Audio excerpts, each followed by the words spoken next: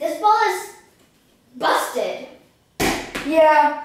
Why does everything fall to the ground when you drop it? That's because of gravity. Then why doesn't the moon fall down?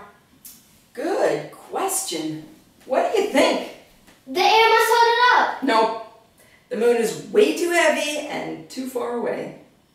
Maybe there's no gravity in space. Not that either. Gravity definitely works in space. But out in space, the force of gravity is a little smaller because the objects are very far apart. Actually, the moon is falling towards the Earth. Ah! When's it gonna hit us? It's not going to hit us because the moon keeps missing the Earth. Huh? How's that possible? The moon goes through space very quickly. It speeds at 2,000 miles an hour. Here. David, you pretend to be the Earth. And Amy, you get to be the moon. Yay! Okay, now you're going very fast, so take a big step.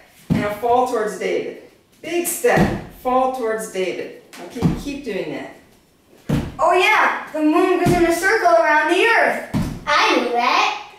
That's right. The force of gravity pulls the moon towards the Earth, and that force keeps it going in a circle. We call that an orbit. The moon orbits the Earth.